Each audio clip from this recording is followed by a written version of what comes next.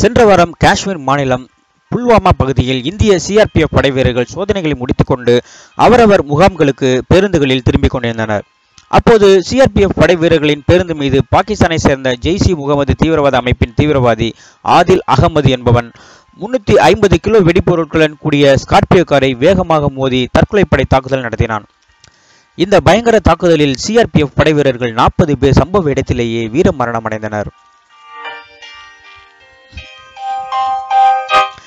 நாட்டையே உலுக்கிய இந்த சம்பவத்தால் இந்திய ராணுவம் ஜெய்ஷ்-இ-முகம்மது தீவிரவாத இயக்கத்திற்கு உடனடியாக பாடம் புகட்ட எண்ணியது. இதனால் நேற்று முன்தினம் முதல் இந்திய ராணுவ போர் விமானங்கள் இரவு பகலாக சோதனைகளை நடத்திய வண்ணம் இருந்தது. இதனால் இந்தியா பாகிஸ்தான் போர் மூலம் அபாயமும் ஏற்பட்டது.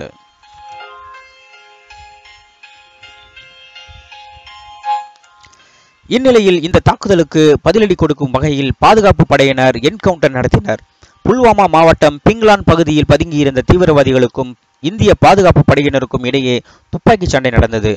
இதில் 2 தீவிரவாதிகள் இந்திய ராணுவத்தால் சுட்டுக் கொல்லப்பட்டனர்.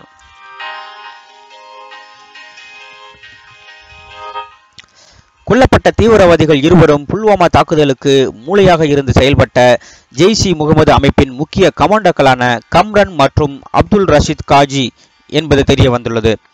கம்ரான் என்பவன் ஜெய்ஷ்-இ-முகம்மது தீவிரவாத இயக்க அமைப்பின் தலைவனான மசூத் ஆசாருக்கு மிகவும் நெருக்கமானவன். காஷ்மீரில் உள்ள இளைஞர்களுக்கு மூளைச்சலவை செய்து தங்கள் தீவிரவாத இயக்கத்தில் சேர்ப்பது மற்றும் அவர்களுக்கு ஆயுத பயிற்சி அளிப்பது போன்ற செயல்களில் ஈடுபட்டு வந்தவன். மற்றொரு தீவிரவாதியான அப்துல் ரஷீத் காஜி ஆப்கான் நாட்டை சேர்ந்தவனாவான். இவன் IED வெடிகுண்டுகளை தயாரிப்பதில் பெயர் பெற்றவன்.